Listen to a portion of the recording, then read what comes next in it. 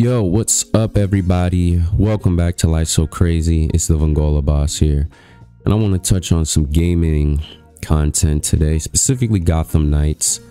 Because IGN's doing another IGN first, giving us an in-depth look at Gotham Knights. And this game has really been up and down in public reception with a lot of the character reveals they've put out and just the gameplay demos as a whole. It's a game which I'm still not completely too sold on, and that's unfortunate because as big of a Batman fan as I am and how much time I put into the original Arkham trilogy, still haven't played Origins, looking to do so if we get the Arkham Origins remake remaster on next gen consoles, if those rumors are true. But as you can see here, I've put a decent amount of playtime into these games within the past decade or so.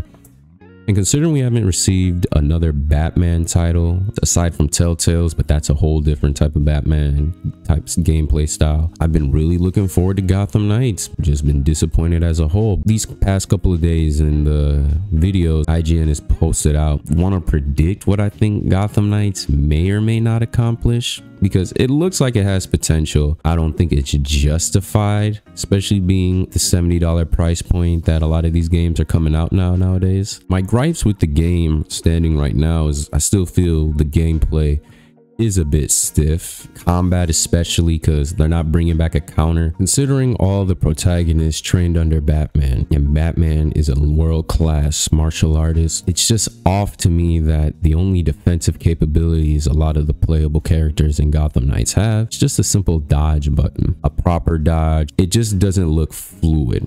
And I think it's when you compare it to the Arkham series, where a lot of times it's just you as Batman or whatever character you're playing as, standing in, more often than not, a pretty closed off location.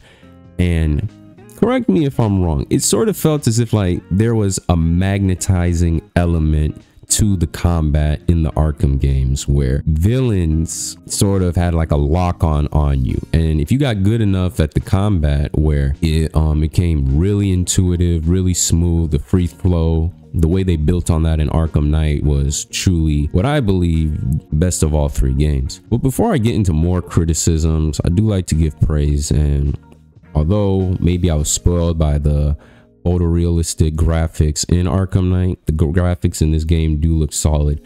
I do like the environments in the game as a whole is what's being shown here. The detective mode is solid as well, but then the dialogue, what they're saying as a whole, but the dialogue just seems off. Not necessarily the voice acting from the VAs, because that's just something that grows on to you for the most part. Maybe you might find some voice acting obnoxious, you don't like the way they sound, but after 10, 15, 20 hours of gameplay, having been stuck with that same character, a lot of times it grows on you. At least that is the case for me. But a lot of the lines they're saying, I just don't know what is the theme that they're going for. Because when I think of the Bat family, obviously when you have Bruce Wayne, Batman, you're expecting more serious, straightforward, to the point alpha male and having a very serious tone about what is and isn't going on and what he needs to do and the severity of the situation here. Like even in this clip with Batgirl here, she's walking down from, as she's walking through this environment, through this university, through this lab, having a conversation with Robin over the mic, she's going on record saying she's worried about getting caught by the police. Huh? Of all people.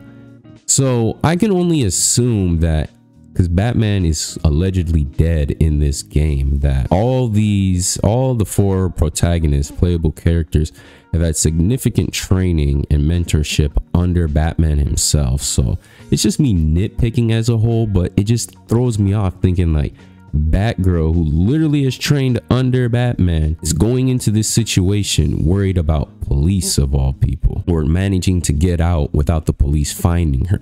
Like we're talking about like literal trained ninjas who, in the midst of a conversation, if you turn your back on them, can disappear in a flash. And you're worried about cops? Please. Another good point that I've seen so far, and this was released today, is just the suits, the cosmetics, which that's going to be a really strong point in the game as a whole. Don't really care much, I guess, for the RPG stats element. Maybe unless it's done good. If it's done good, I'm all for it. But apart from that, it looks really promising with apparently 44 suits, 11 per character that they're going to give you access to, that you can customize any way you see fit, from the colors to some of the attachments.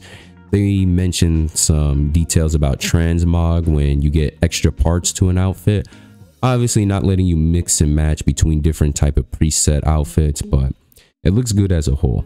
And now my second complaint, or my second worry, is just the villains, where it's not to say as if the criminals of Gotham are the most intelligent here, but some of these villains about dumb as hell. Stupid. Some of the stuff these guys are saying, like one dude is caught burning grass, talking about fire, fire, fire. Another's just screaming out the window for what it's like there's literal no intelligence with some of the villains, in at least the mobs, some of the basic grunts that you're going to be taking on in this game.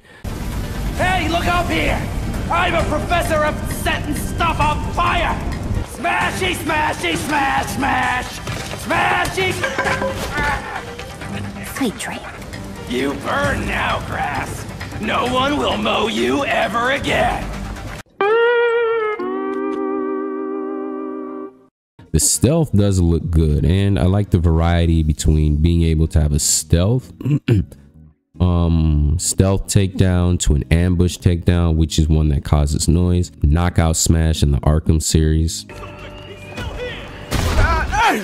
Wondering how viable the ambush takedowns are going to be, because in the Arkham series you could use the knockout smash to alert enemies and then set up other traps for them to fall into, but that is stuff we're only going to see once the game comes out. And I'm going to be comparing it to Arkham as a whole, even though yes, Warner Bros. Montreal, which they did make Arkham Origins, so they do have some experience. I'm not sure if it's the same team, but they do have some experience following that formula. Continuing on, it would be wise to not make a clone, of course, but to copy some of those elements, because if it isn't broke, don't fix it. I want to touch back on the combat as a whole, because I personally believe this is going to make or break the game, because if you're playing as these dudes, like, you can't have a superhero game that just doesn't have engaging combat and expect it to be any good. They have variety with villains that throw Molotovs at you, and then indicators light up showing you where the impact or where the landing of the projectile is going to be. Enemies with shields, which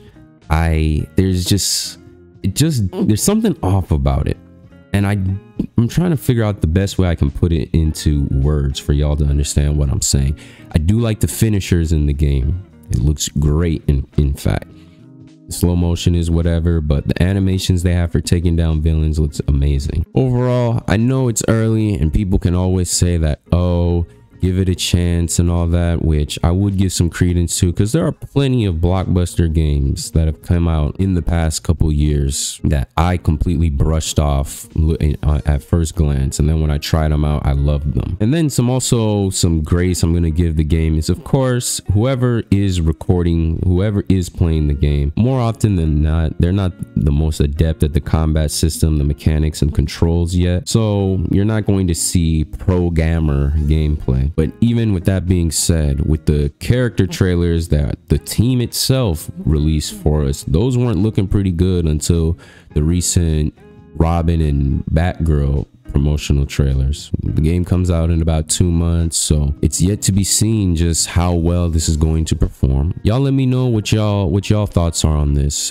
It's honestly just a mixed bag. Some people are just not for it, they're not buying it, they're not feeling Gotham Knights, and other people are super excited. It just depends which group you fall into. Maybe I'm just holding on to the past, expecting that this was going to be something on par with the Arkham series, although it's something completely different, something that would let you know that basically Gotham, or the future of Batman series as a whole, is in good hands, considering that Rocksteady themselves are now working on the Suicide Squad game, and that's taking a whole completely different turn. So the game will be like, when it finally does release, is be maybe a mid game in terms of gameplay. Story, that's a saving grace for it. Story is good, we'll see about that, but based on the dialogue, options these people have wrote into the game, I'm just not all the way sure on that. I just feel as if it'll be a lot of show but not necessarily substance, and that's seen by the customization objects as a whole. But it's been the Vongola Boss. If you liked the video, do me a favor, hit that like button, subscribe if you're new,